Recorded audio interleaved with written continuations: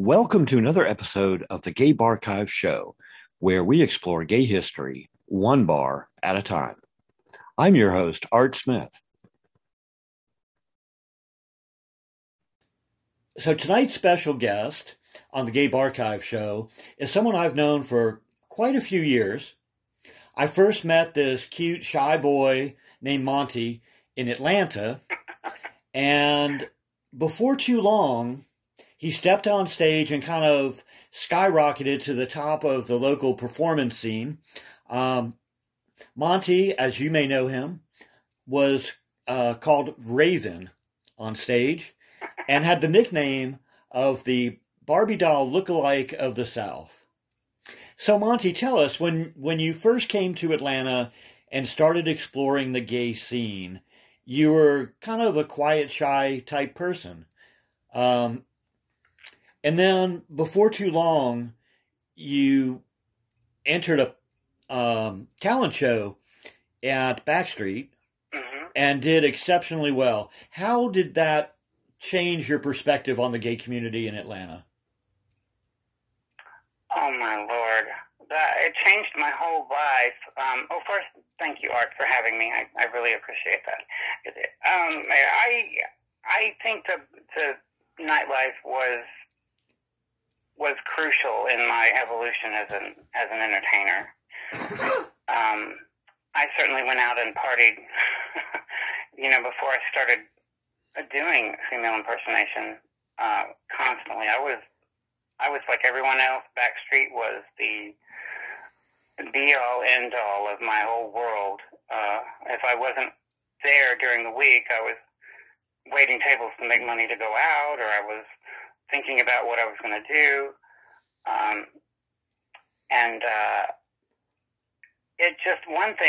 It was very cathartic. One thing just, led to another and put me in a situation that I'd never planned on. But it was extremely important in my evolution, so to speak. Now, when you entered the pageant there, had that been something you'd ever done before? Had you performed on stage or done any type of drag or theatrics that you thought, yeah, I can do this? I did in Oklahoma, actually, before I moved there, actually in Fort Smith. It's all kind of the same area here in Arkansas. I'm in Oklahoma, it's right on the border, but I would go out there, very small town, very small bar, and there was an entertainer by the name of Paige Fox. She's pretty legendary, but she was sick, and she was positive, and she was going to have a benefit to raise money. And she asked everyone to perform, and there wasn't a whole lot of entertainers, and asked me if I would do it. And I was like, well, if you paint me up, I'll do it. And I went out and I did The Locomotion by Kylie Minogue. And it just kind of brought the house down. I had fun, but I didn't want to be a drag queen, so to speak. And I didn't really do anything else until my family and I moved to Atlanta in '88. And God, that's so long ago. And I, partied for a while, but I never really did drag. And then I went to see at the 14th Street Playhouse a play called The Vampire Lesbians of Sodom. And the main character was the succubus, was the vampire, and it was a drag queen. And I thought it was the coolest character in the world, so shortly after that was Halloween, and I thought, well, I'm going to go as that succubus. So that's exactly what I did, and I met Lewis from Backstreet. He was doing a show at 688 Spring, the old weekends. Right. And asked me if I would perform there on Sunday nights with him. And I was like, no, I'm not a drag queen. No, this is just for fun. And he's like, well, we'll pay you, $50, and you got a bar tab, and it doesn't start till 1. And so I was like, oh, why not? So I did, and it was like a creative explosion for me. It just, everything just kind of fell into place, even though it was a late night show on Sundays and no one really saw it. And no one came either. It was like 6 or 8 people. One night it was just like Apple Love was there and Lady Bunny and Lily White. And, you know, I would just like, it was like pulling teeth, you know. I would really pour everything into it, and those few people would make a lot of noise, but it, you know, wasn't bringing the house down, so to speak. And it was Lily and Lady Bunny that were, that approached me afterwards, and they told me about this talent show they had at Backstreet. And I said, well, why not? I'll do that. And I prepared for it, and I took that same kind of teeth-pulling kind of energy. You know, you're really working hard for very few people and very few applause, very little applause. And I did that there to a packed house. And I was just floored by the reaction that I got. And I thought, well, they all do that, you know, because I'd gone to see a few shows at Levita's and Lipstick. But I kind of won that hands down, and wow, Charlie Brown asked me if I would come back and perform on Friday, and then on Friday she asked me to be a cast member, which was unheard of. Yeah, usually there was kind of a long waiting period between, you know, a guest performance one night and getting on cast there. So that was a big deal. She was obviously, he was obviously impressed. It was like what was it?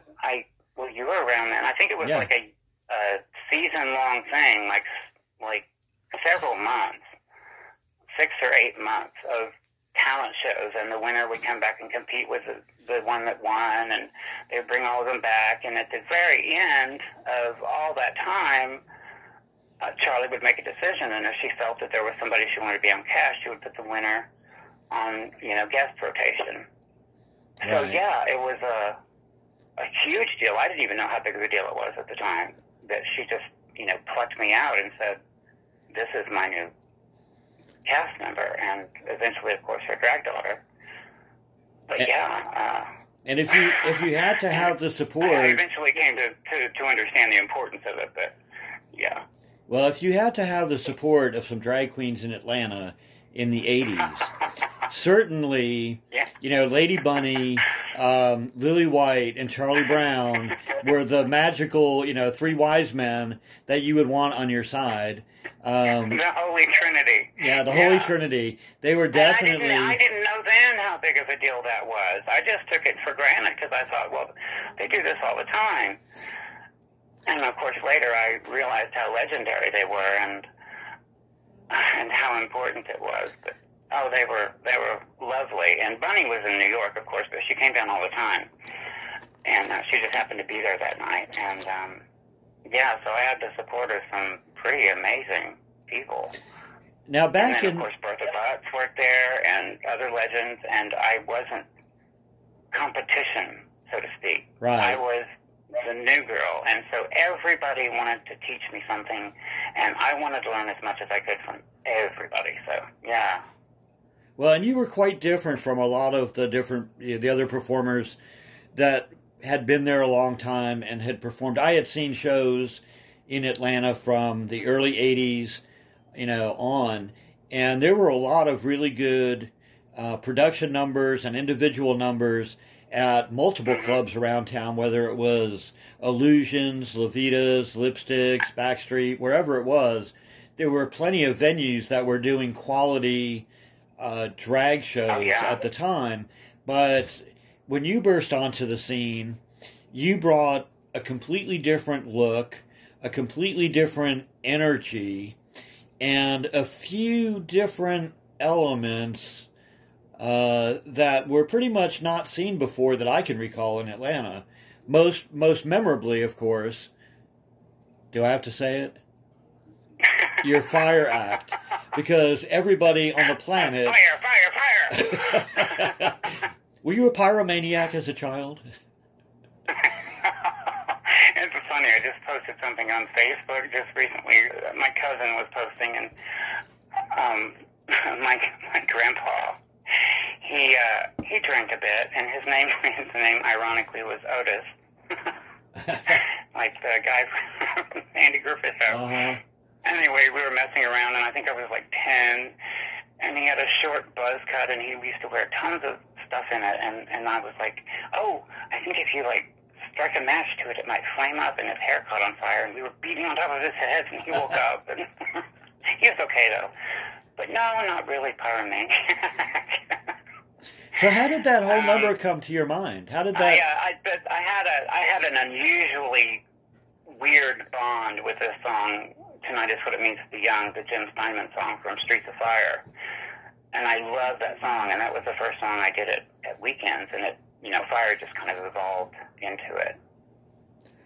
And now I think if you were to try to do that number without the fire, people would just kind of leave. They'd lose their mind. Not just you, but anybody. If I think don't do it in any main show that I headline, no matter where I go, if I don't do that, no matter how sick I am of doing it after all those years, people would be disappointed, and right. that's just not possible for me. But the good news is that you own that now, and nobody can come after you and duplicate that without the fire.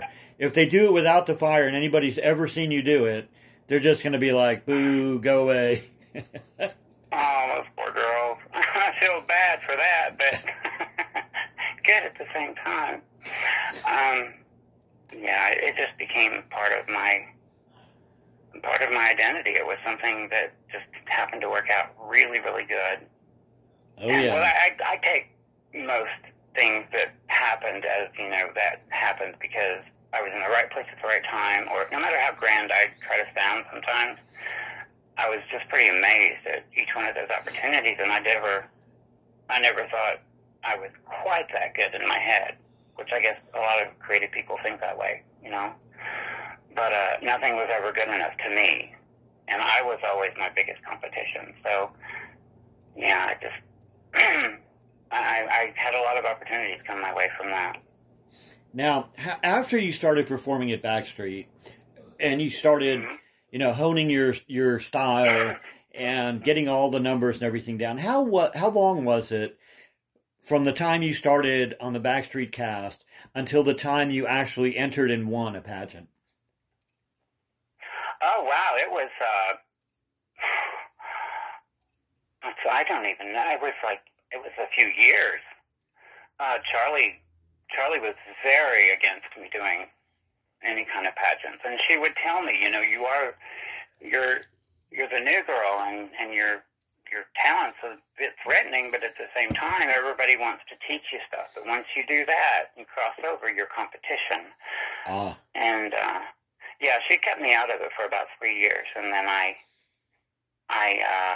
don't even remember if I told her I was going to Knoxville to enter the Miss Knoxville pageant. But I went up and did that like 3 years after I started performing, and that was a whole new aspect of drag, the pageant side. So it was a good 3 years. You also incorporated a lot of gymnastic type maneuvers into your act, which some of the other performers couldn't or chose not to do. So you also had that aspect of your performances that was distinctive. Was that something that came from your childhood, or was that something that evolved as part of drag and you said, hey, I need to do, something more athletic in here? Right. No, I just, I took karate when I was little. Like most people, I think my parents thought I might be beaten up, so they were going to toughen me up.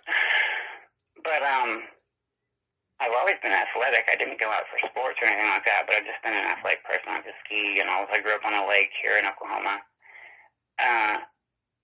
But that just came out. I never practiced or rehearsed performing ever, because that just seemed weird. I mean, like, what are you going to do, tape bills to your wall? Right. Pretend you're getting them? No, I never rehearsed or anything, but I would listen to the songs, and that was one of the biggest things for me throughout my whole career, was I had to really love and identify with the song. And there's some songs, like by Melissa Etheridge and Pat Benatar, it's venom in their songs. It's magical, and that just kind of, it just made sense for me to do those little moves here and there, and yeah, I guess I was just naturally flamboyant. So don't ever underestimate the power of a good karate kick. When you first started on cast at Backstreet, and you had all the support from Charlie and Lily and everybody, did you even at that point envision that becoming an important part of the next couple of decades of your life? Or was it still just, well, I'll do this for a few months and then I'll go back to waiting tables or whatever it is that, comes next? Actually, no. Once I did it, and once I, at Backstreet, weekends was great, but there were hardly any people there. It wasn't, I was being paid like $50 a show, which in that time was amazing, Right. Queens do it for 10 or 15 bucks a show. After I went to Backstreet and I got that kind of reaction, and I was floored at how much money people would hand me. And they didn't start paying me, like $50 a show at Backstreet for like a year or two. Clubs are great, but they're, for beginners, it's not very financially advantageous. I mean, you barely make enough to pay for your makeup. But then I realized, wow, I think I can make a career out of this. And it just, it evolved into that. I had my years of doing drugs and staying at Backstreet for the entire weekend, but I think it was like 95.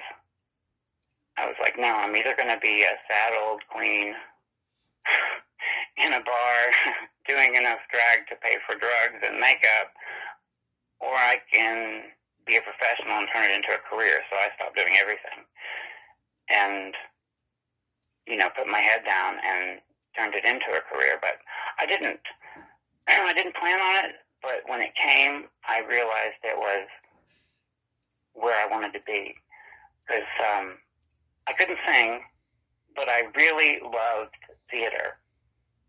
And to me, drag is the ultimate form of theater. You're not just trying to convince people that, this song belongs to you and conveying emotion, but you're playing a different sex. Right. And so it was just, I was loving it. Now you were also, you were also known for some very skimpy and revealing costumes. Was there ever a time when somebody suggested a costume idea for you and you just said, no, that's going too far? Or would you pretty much come out there in anything that seemed appropriate for the number to get the crowd, response? It had to, for me, the costume, or sometimes lack thereof, had to be part of that theatrical presentation that I was giving. Right. It all had to make sense to me. And some of them were just, glorified bras and panties before I got into humongous headdresses and all that other stuff. No one really suggested anything. There were things I liked, and there were entertainers I liked, and I kind of knew what I wanted to do. And one person we haven't mentioned so far, and it's tragic because we have to, when you're talking about my career anyway, is Amber Richards. Amber provided the gowns for my competitions, in the early years, and the inspiration that I needed, and she was pretty pivotal in that. And she was always telling me, you should really get into bigger costumes. And it's Amber's frame of mind that I adopted as far as, no, that's not enough rhinestones. You can always add 100 more. It's not tall enough. You can actually go 3 feet taller, and it'll just barely brush the ceiling. Or, hey, honey, you're going to turn around in that costume, so you might want to throw a rhinestone in the back. Right. That her way of thinking and her way of being, she definitely taught me that. Well, there were definitely some great drag queens back then. Certainly Amber is one of them. I will never forget watching Amber perform. She was just, incredible. And even just as a person. I mean, she lived her entire life, obviously, as a woman. And yes. She was, and there's no way she could have gotten around that, I don't suppose, with those huge breasts. But she was just the nicest, person all around. And she really was, and her persona was bitchy, but she was very, very, very kind. Right. And there were a couple others that I think of that I'm sure you worked with. One of them that comes to mind on the costuming, and I don't know if this had any influence on your costuming or headdresses at all. But are you going to say Sable Chanel? I am. Did you and Sable at all see eye to eye or get along well on the stage or backstage? Actually, Sable and I didn't really work together all that much. She had, I believe, already moved away when I came into performing. But I had certainly been to her shows, and she's absolutely mesmerizing. She has that it quality, and she knows how to do it, and you can see queens today that are mimicking her pout, or she owned it. She was the first queen I ever saw that turned drag into a brand. Right.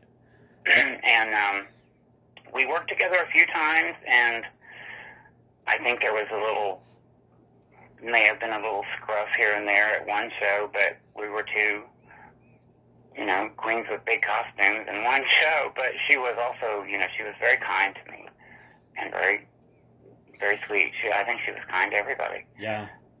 But yeah, Sable, what I was speaking of with Amber about the way she did her costumes, and, they weren't sparse on feathers. They were big and thick.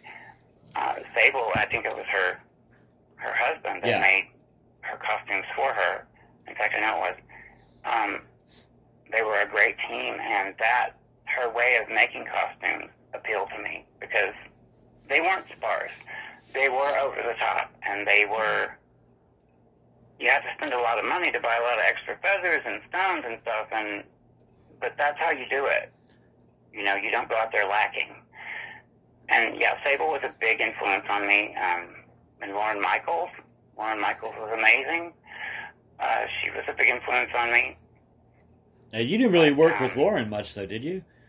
Was Lauren still active on the drag stage in the early 90s? Yeah. She that was the about the end of it. She had already had. No, she didn't already have it. When I first started performing, I got to work with one of my idols, and that was her.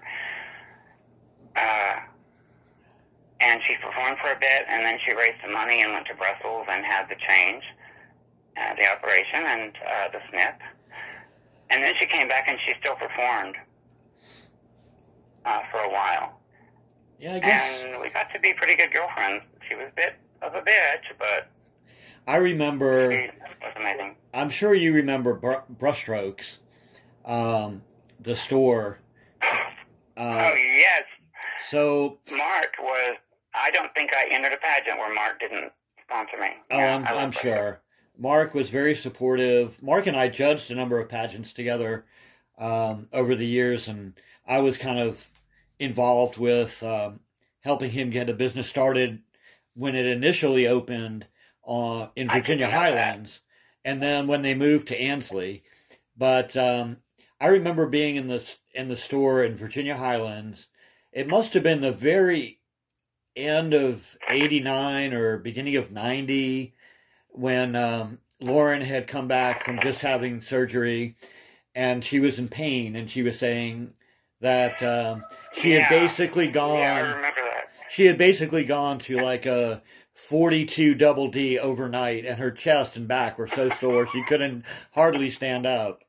But it was quite a day back then when there was this big, almost like a family of people who were supportive of the local drag community and a lot of the performers. And Mark Jackson from Brushstrokes certainly was, and I think that's part of the reason that his business has thrived, and he's still there 30 plus years later. Yeah, absolutely.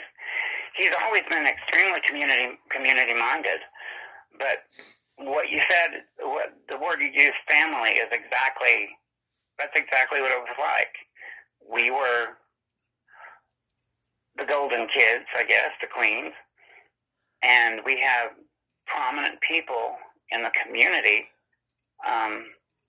who were like parents to us. Mark was certainly a daddy.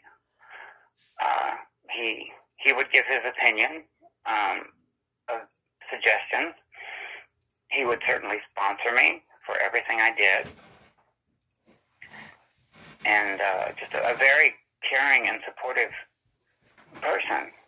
And it had a big effect on me as an entertainer to have people like Mark that just lived to support you if you were, worth your salt and in drag. But there were, so many others. Bob Taylor was around. He was really great. He danced and he worked with Amber a lot. And Tony DeSario. I know you remember all these people that didn't do drag, but knew good drag. I just found out affiliated with Queens. I'm going to be interviewing Bob Taylor, and in a couple of days, and it was funny because he sent me a message on Thursday or Friday, and said, "Well, I've kind of got a busy weekend scheduled, so can we schedule it for next week?"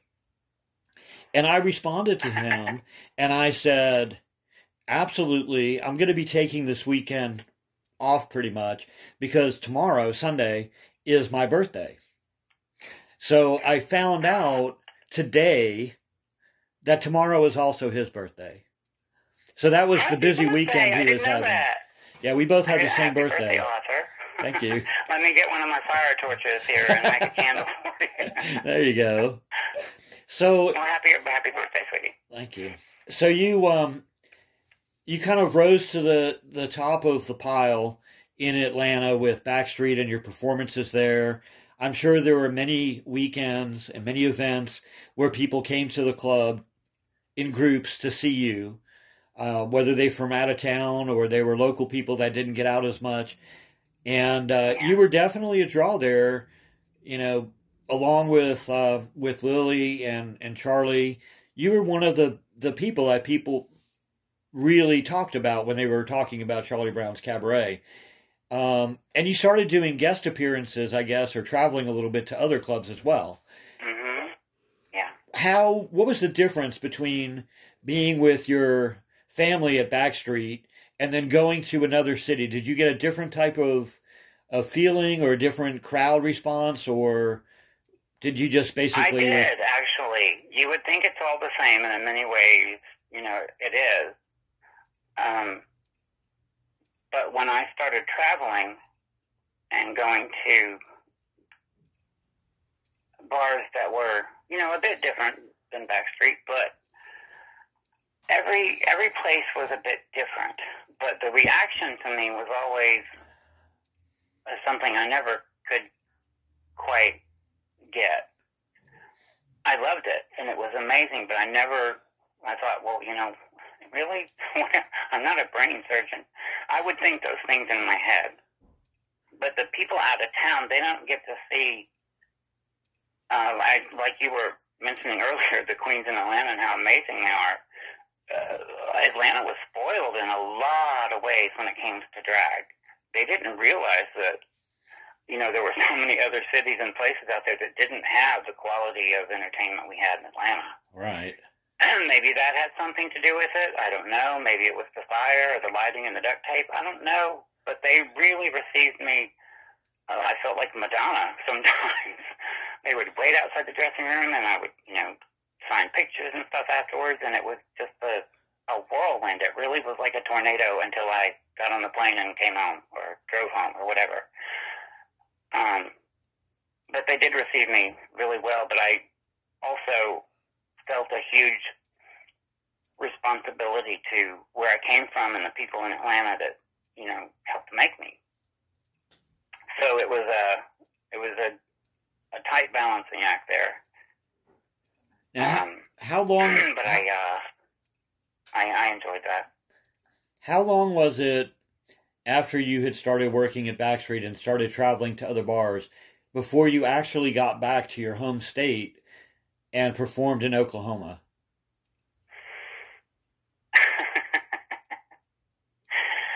All right. I don't want you to flip out here, but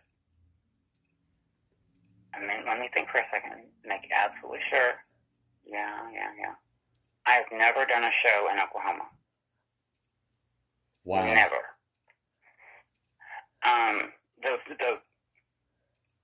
The place I was telling you about, Fort Smith, Arkansas, is just right on the other side of the border. I live in Green Country in Oklahoma. It's just right on the border.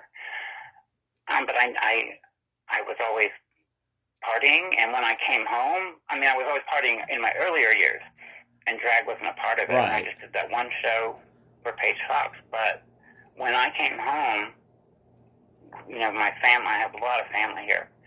It was to unplug completely and just be with them. So it just happened that way. I never, in Oklahoma. So no sequins and feathers in the luggage, just flannel and blue jeans and... Absolutely. It was, come home to pee on the farm with my family, and that was a huge thing for me to, spend time with them and make sure it was quality time. So let's... I would, and when I got hired at Backstreet, I told Charlie the same way I did other employers, Thanksgiving, Christmas, Easter, I will not be here. I have to go home. And they were supportive of that.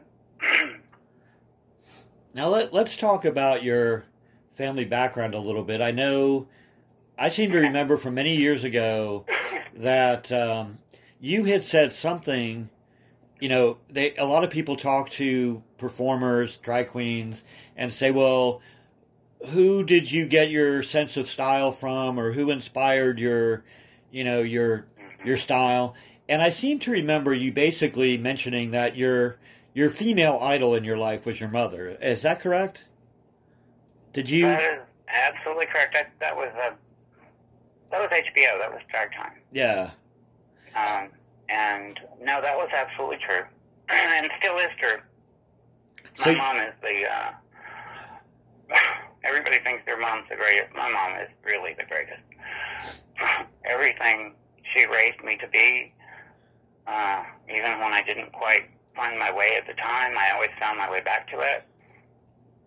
She instilled a lot of strength in me. And she's still just the most amazing person I've ever met. To be so selfless and take care of your family for so many years so well. And even after I, came out and everything, I don't know where I would be a completely different person without her. So, that was extremely true. And I'm very, very protective and guarded of my mom. Like most people are, I'm sure. Your where you live now in Oklahoma, that's the kind of family homestead from even when you were a child? Is that where you grew up in that area? Yes. Yeah, this is where I went to school my whole life. And my niece, who I'm, by the grace of God, helping raise right now, I'm very lucky to be able to do that. She's going to school where I went to school. I know a lot of the same people. I don't really get out a lot, but I mean, I get out, but I don't. You probably wouldn't know me with a ball cap in Zion, Oklahoma. But yeah, But then again, I gotta say, everything. You know, at one point, especially if you are gay and you want acceptance and you need to get away from a small town. But everything I tried to get away from is what I just craved to get back to. And that's Cherokee country up there, right? Didn't you say there's a Cherokee? I said, isn't that Cherokee country up there? Didn't you say that there's a Cherokee reservation right there? And actually, they just turned Oklahoma, most of Oklahoma, into a reservation. I'm half Cherokee, and very proud of my heritage. And especially the way they handled this pandemic, they were amazing. In fact, I got to say, they're giving it out now to everybody, and they're letting them choose their vaccines and make their own appointments. They're great. Very cool. I wish the country would have been run like that. But anyway, yeah. And there's this is the capital of the Cherokee Nation, where I am, and it's a big part of my life. It really is. So did that Cherokee half of you? You have to be native to understand that. But I'm kidding. Go ahead. Did the Cherokee side of you, was that the one that preferred all the feathers? Was that a nod to heritage in some sort of way? I don't know where that came from, but the Cherokee never really wore the big headdress and stuff like that. They were, buckskins and a very advanced culture back then. They had their own newspaper and their own alphabet and language and everything. So it wasn't really a part of the Cherokee heritage. And I've never done an Indian, quote, Indian number. Right. On stage because to me, somewhere inside me, I thought it might be disrespectful because they usually weren't in ceremonies. Right. It was the fabulosity down deep that just needed to be watered and sprout out. I just wanted to be big and flamboyant, and the bigger the better, and feathers help you get there. So it was because of that, not because of Pocahontas.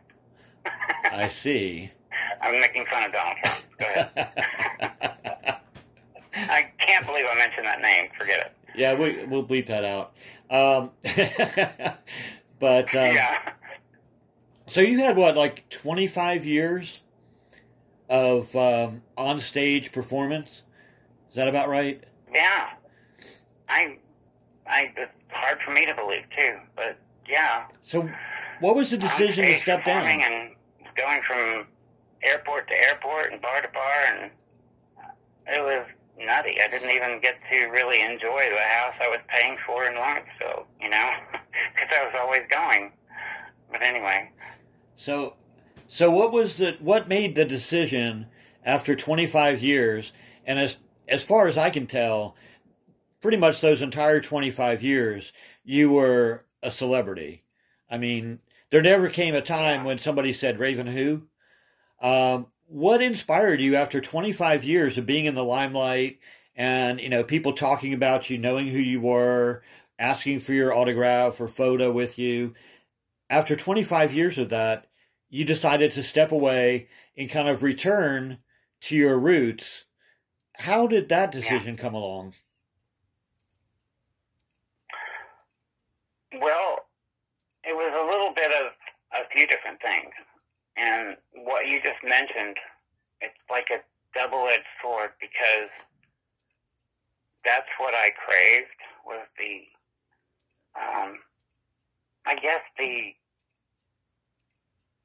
they were acknowledging what they saw in me,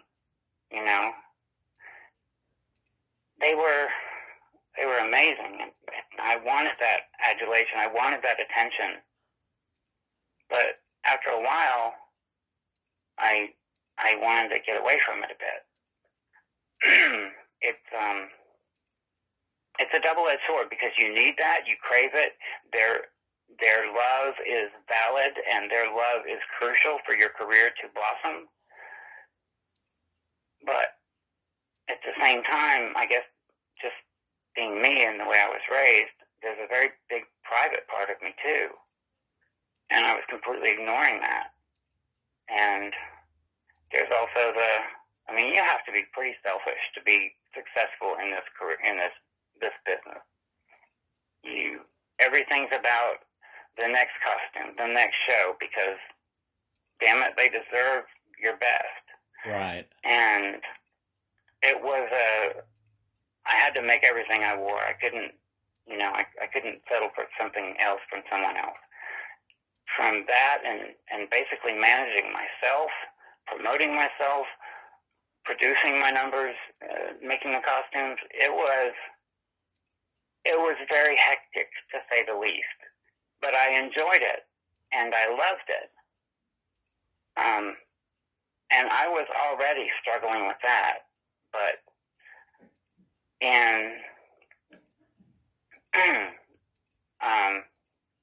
well, let's just say that things changed to where, I won't go back to the exact time and place and relive all that, but I started having seizures. And they were pretty bad. And they couldn't tell me why, and they couldn't nail down the right combinations of medicines to make me stop. And it was a huge struggle because one of the biggest things that brings on my seizures is light.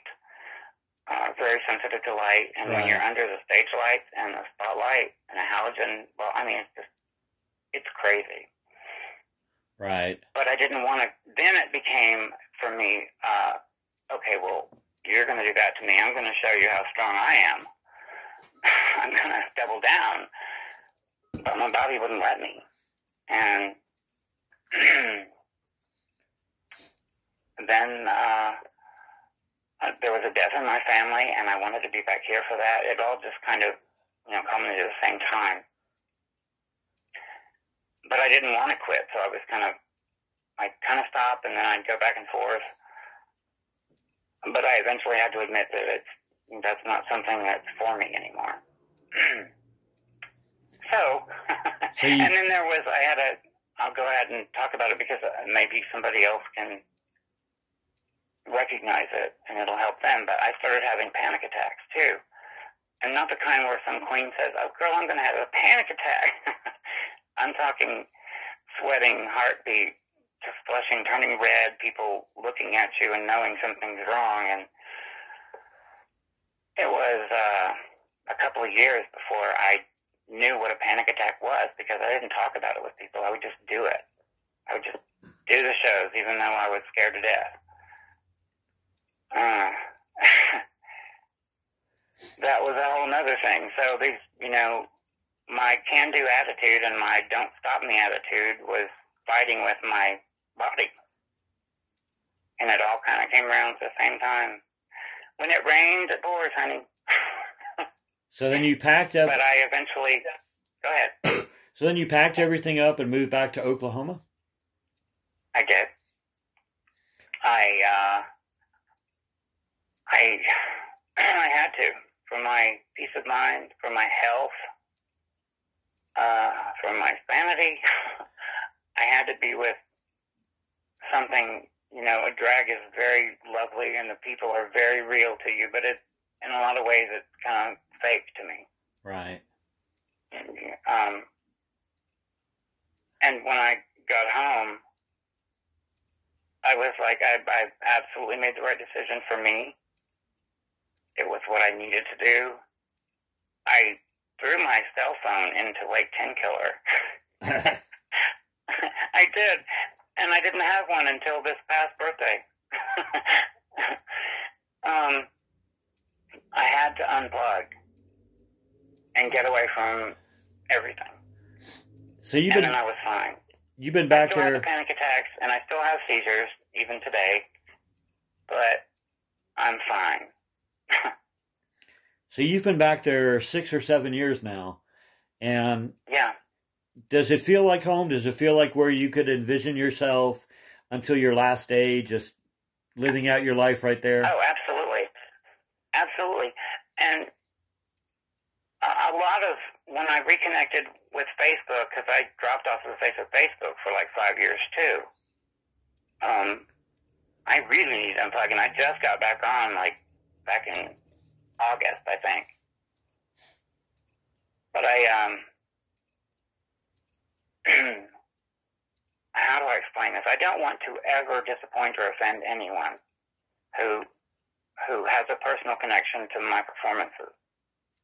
And they're always wanting me to come back and do that. And a big part of me would love to be able to do that. But it's different now for me. I couldn't possibly do that. I have a completely different set of priorities, I guess. Right. For me. My parents are, getting older, and I'm helping to raise my niece.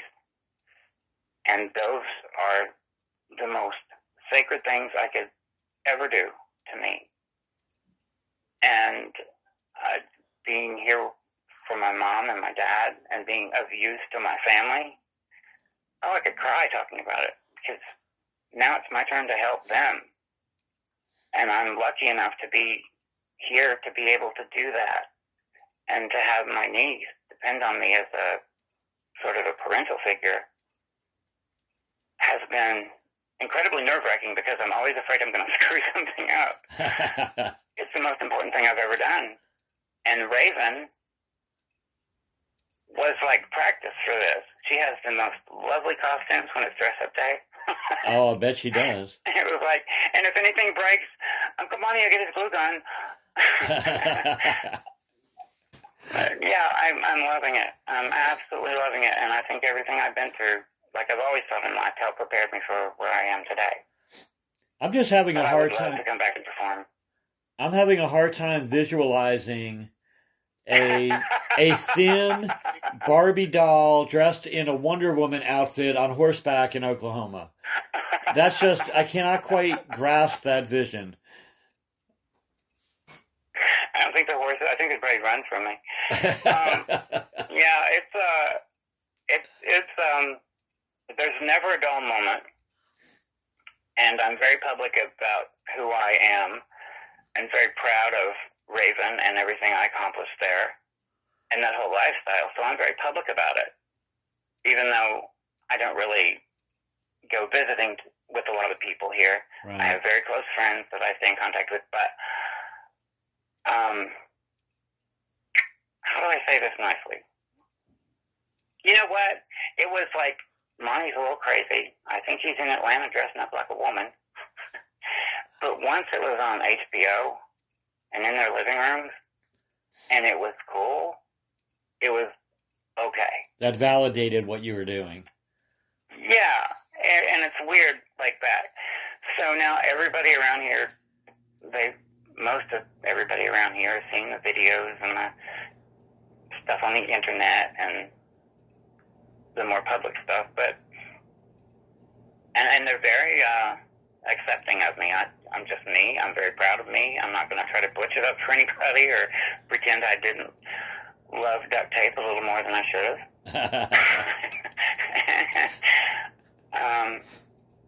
And I'll talk about it with anybody. My niece has seen most all the videos, and my other nieces and nephews.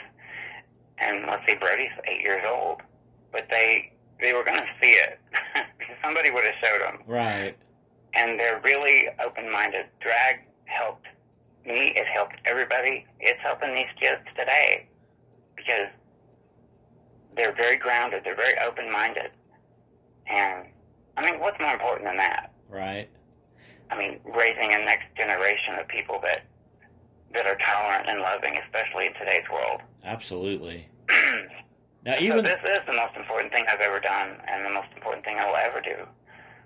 Now, even though you will probably never perform as Raven on stage ever again, is there the slightest interest in at least kind of recreating the Raven look, getting into the drag, doing a photo shoot with some friends or family just for fun, or is Raven completely kind of put away for eternity? No, absolutely. I just naturally take it for granted that I think everybody else feels what I feel and understands what I understand. But no, I want to be real clear about that. Raven is still a big part of who I am. I couldn't have been that good at what I did without being comfortable and that being a part of my life and who I am. But, and I'm older now. I'm certainly not decrepit or, my body hasn't changed that much. I can certainly pull it off. But in my head, I'm thinking, God, will it ever be for them as big of an experience as it was back then if I were to do it now? And would that be letting them down? Even if I, were willing to sacrifice some ball games with the kids or, some dinners with the family and come and perform, I would still think that I wasn't quite up to what I used to be, but I've always thought that. And also, something I've been saying on Facebook, and a lot of people kind of jump on me for it, is that I'm not quite relevant anymore. Because I don't perform actively all the time, so that's when I say that, they're like, how can you say that about yourself? But it's true.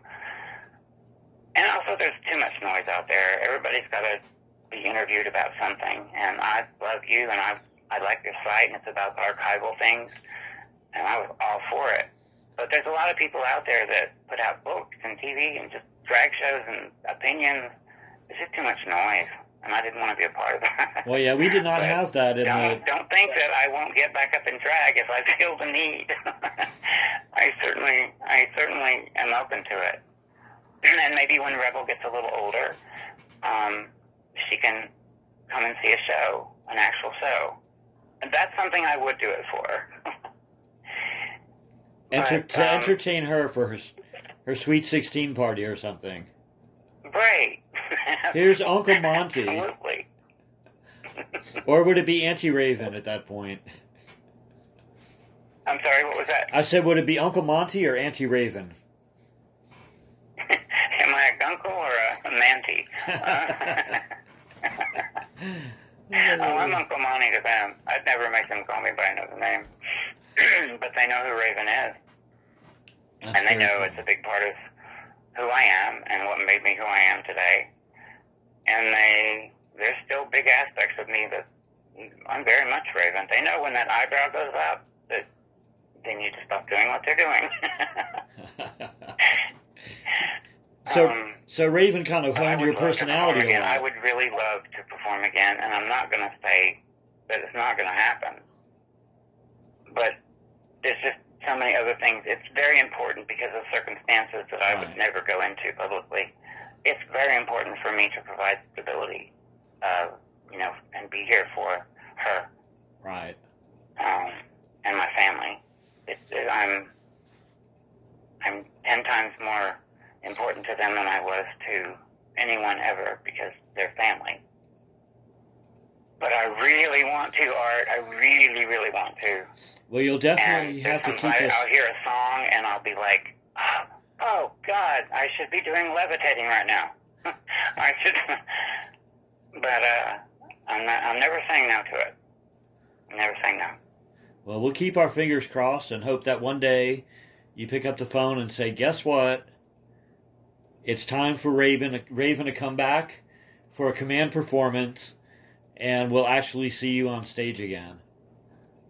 I have a huge smile on my face right now, by the way, just hearing you say that.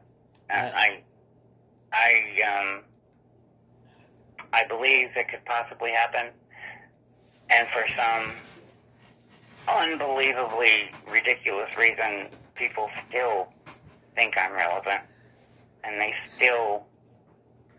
Oh, they give me so much love, and the personal things I receive on Messenger since I got back on Facebook, changing lives and stuff, it just makes me cry sometimes. Well, you have to remember... And younger kids, now that I'm Facebook, that are thinking they're suicidal. I mean, there's so many things that I love about that, and I'll keep that as part of my life, and maybe when I come back to the stage, they'll still pile up for me, and I'll still give it right back. It's symbiotic, and it's reality for me, even though it's drag.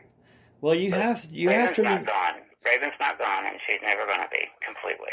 You have to remember that when you were first starting to explore the gay bar scene and the performance scene, and you were getting out there on stage, you were like a teenager.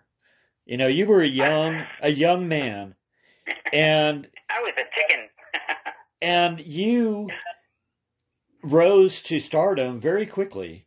It wasn't, the people that were your age or 10 years younger, later, a few years down the road, that were just coming up, those people did not have, they did not connect to Lily White and Charlie Brown. They were both way out of their age range for them to be able to connect the way they could connect with this young guy that was up on stage blowing everybody away. That was doing these incredible performances and getting all these tips and these comments from fans. You were kind of a ray of hope back then, because if you think about that, in the 90s, the gay bars were our social centers. They were our safe havens. That's where you went to connect and to be your authentic self. You could not do that at work for the most part. You could not do that in public or with your family for a lot of people. It was still a very closeted time for a lot of people. And you were one of the first people that they could see in their own age group that had done something to put a smile on their face and make them feel good about themselves. And those people are not old now. A lot of your fans that were 20 or 19 when you started, or, maybe they were 19 when you were 10 years into your career. Those are younger people that still have, a memory of how you impacted their coming out experience.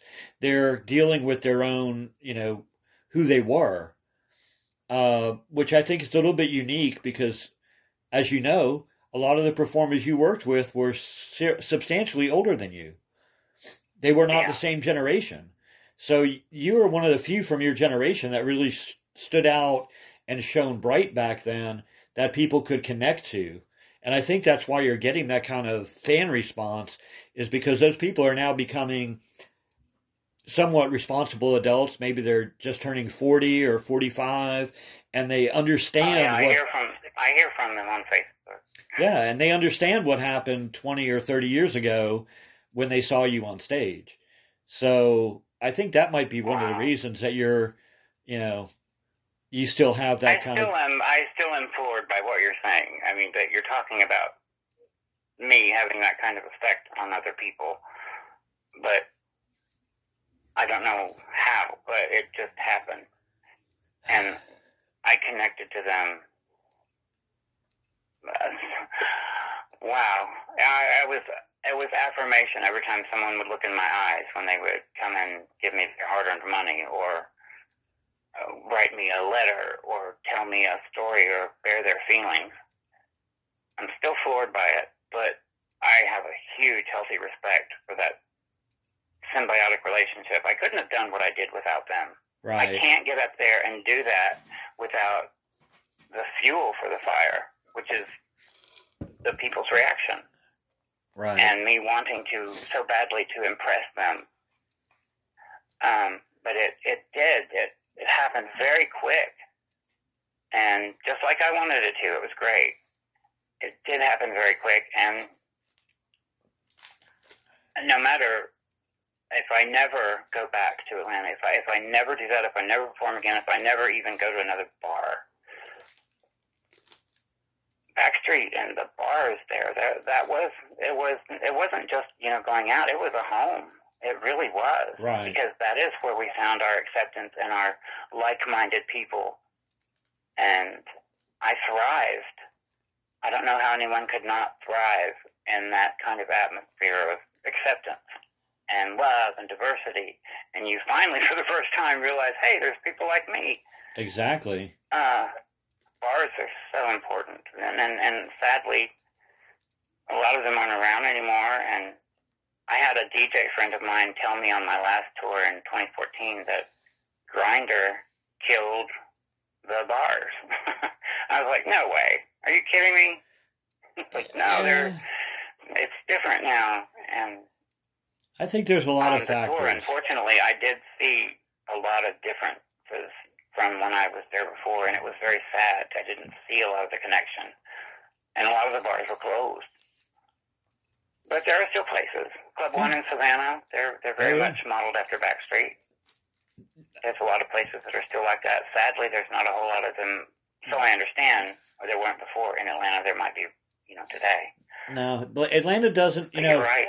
Atlanta's biggest, I think, from what I've been told, Atlanta's biggest gay bar dance floor right now, I believe, is the Heretic. Oh, you're kidding me. Oh, Art, what are you going to do about this up there? Well, now I'm not there. Torches. I'm not there. I moved down to Tampa, Florida, so... Oh, I didn't know that. Yeah. I didn't know that. Folks, this is a real interview. We didn't plan this or talk about it from the beginning. Yes. Wow. I'm in Tampa, Florida. Yeah, everybody's moved away from there, and a lot of the bars have closed, and it's not the same place as it was when we were there. One thing does give me... to live through it. One thing does give me a little bit of hope. I don't know if you saw this on Facebook a couple days ago. There was a big bar in Los Angeles. I don't know if you ever... Did you ever perform in Los Angeles? Yeah.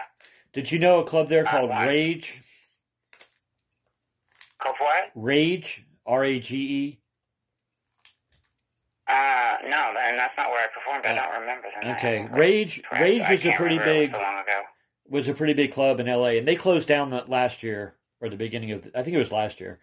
But a couple of days ago, they announced that Lance Bass, in partnership with a couple of other people, has leased the building and is planning to launch a brand new gay bar in West Hollywood that will be the largest gay bar in the country.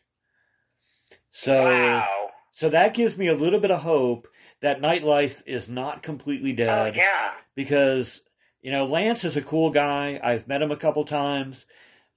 He's sincere. And, of course, obviously he's gay. I've met him once, but he was very sweet. You're correct. He's very his husband, Michael. He's got a lot of heart, so I'm glad he's doing that. And to know that he's behind it, and Michael, his husband, who's an incredible artist, that they'll have a hand in this, it gives me hope that, maybe we do have some future for a re-envisioned kind of gay nightlife that's not just reverting to the little back alley hole in the walls that it was in the 50s or 60s. So I'm kind of hoping. Now I can get the password. Yeah. Yeah, I'm kind of hoping. He'll open he'll branch out and open one in Atlanta. But you know what? They've got to have a place to put all of these queens that Rue is cultivating. Ugh. I mean, drag is... I get on Facebook and I get disappointed sometimes because I hear a lot of people bitching and moaning about they think he's this or transphobic about, and I just want to cry. I'm thinking, look where we are. Look what he's done. Look what we had to go through before. Do you remember? And he's cultivating an army, and yeah, we got to have bars to give those ladies places to perform. Do you remember RuPaul in Atlanta, or had he already left by the time you... Rude moved away. Okay. I'd seen him once there, and it wasn't pretty. I think he had on a mohawk. Oh, I remember. Yeah, but then he moved away, and I didn't really get to know him until later, and she came back, and I think I went to... Oh, it was Outright Books. God, we love that place. Uh-huh. I love that. She was doing a book signing there, and I went, and she introduced herself. She put her hand out and introduced herself and shook my hand, which stayed with me, and I still do that. I always look people in the eye and shake their hand so they know that I'm listening. And I told her I did drag, and she said, "What's your drag name?" And I told her it was Raven. She said, "You're Charlie Brown's daughter." And I was like, "Oh, God, yeah." And then, I got to know her after that, but yeah, she's pretty amazing. but she was pretty scary back in the day. Oh, I love it. When I first moved to Atlanta, which was about 5 years before you got there, when I first moved to Atlanta, RuPaul used to do kind of pop-up shows at weekends, the old weekends that was on Peachtree Street near 10th. That's where I was, the 688 Spring weekends. No. Where they found me. That's where I started. Weekends was also located on 10th and Peachtree. Oh, just up there?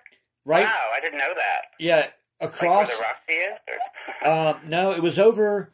You know where the Margaret Mitchell house is?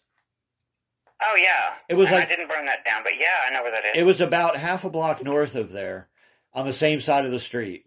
There used to be a little building. I remember that. I mean, I didn't see it, but I remember people telling me that's where. Yeah, and Blake's used to be right across the street from there.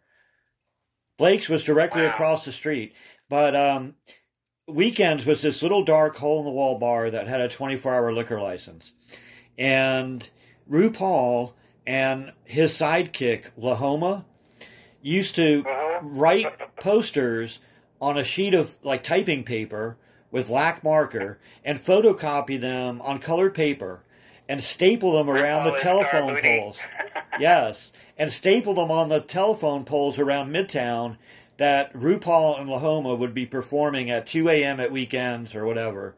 And that's how, and he would show up in a pair of Daisy Dukes and like a cut-off T-shirt or tank top or whatever and jump on one of those. And rollerblades. Yeah, it was just like no production, no special effects, just some kind of crazy dancing and singing and stuff. But Atlanta had that kind of a drag vibe energy back then. It was, performance was everywhere.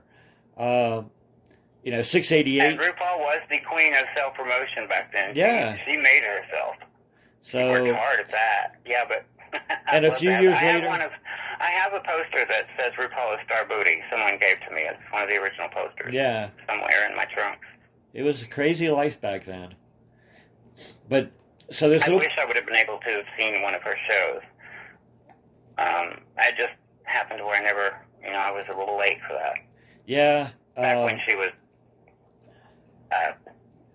very flamboyant. Yeah, he's changed a lot. But it was a great... And what she's doing today is phenomenal. For that to be on a major network at night is... I mean, come on. We had to fight for that. And I've stomped up and down in my heels and protested many a time. But where we are today is... Oh, I know. I'm still floored by it. But I'm not surprised by it because drag is great entertainment. It's great entertainment. Well, and the queens can be a bit bitchy backstage, and I always said attitude belongs on stage, not backstage, but, that makes good for TV, and it's helping our whole cause. Well, there are a few of you that broke into mainstream television on one level or another over the years. That went on to various talk shows, Phil Donahue or Sally Jesse Raphael or whatever. Oh, and kind of broke the ice too. I was just interviewing Jimmy James. Amber did a lot of those. Yeah. And Jimmy James did a lot of those. Jimmy did a lot. Yeah, he's still out there. I have to see that interview. I'm sorry I haven't seen it yet. I'm sorry to say that because, I love you, and I'm a huge fan of Jimmy James as I fan out every time I would meet him. And even after, he recognized me as someone, I guess, important, I still would freak out. He's amazing. He's pretty active on Facebook, too. If you go to Facebook, he's on there. He does a live stream show every Thursday. I did not know that. Yeah, but he's not doing it in drag anymore. He says he went from drag to what he calls glamour dyke, which is his... I can hear him saying that. That's awesome. He's put on a little bit of weight, but he puts the kind of drag makeup, the eyeliner and mascara and blush and whatever, and some glitter. I'm sure he's still gorgeous. Yeah, but he doesn't put on the wigs and try to be Marilyn Monroe. He does different voices. He does dozens of them. Live singing. I heard his Billie Holiday. I heard his Judy Garland when he would do Marilyn. He would kind of branch out and sing other things. Yeah. And him and Joey Arias are just. I think they're aliens. It was really good catching up with you, and it's so good to know that you had such a fulfilling career in performing as Raven, and yet it's been sandwiched by such a kind of wholesome family life on both ends. I know. And, it's like the perfect blend. It's so rewarding to hear something like that instead of hearing that somebody had, a 40-year career on stage and then fizzled out and flopped on their face and got run over by a bus or something. It's nice to know that. I've heard so many stories, and they get different every time. But I mean, that's who I am. That's where I'm at, and I know a huge part of our community, is separated from their family, and they don't have that experience. And I recognize that, and I respect it. And it makes me appreciate what I have, my family, even more. And just to be able to be here for them is, wow, it's great. But I haven't forgotten about who made me, my mom. But I also haven't forgotten about who made me famous was the people and Raven. And I'll return to that someday, whether it's in my head or in the form of some show. But yeah, thank you. I appreciate you saying that. Oh, you're quite welcome. It's very fulfilling. Well, we look forward to hopefully seeing you perform again one day. But if not, we have video and memories of 25 wonderful years of Raven, entertaining the masses. Oh. So thank you. Thank you, Art. Thank you so much. And, you're welcome. And I really would like to thank everybody listening to this, because they're listening to this and they've bared through my crazy point of view. And that concludes another segment of the GayBarchives Podcast. You can find more podcasts at gaybarchives.com/podcast. We also have more information about this podcast and links to the other podcasts we have completed. We hope you enjoy your trip down memory lane.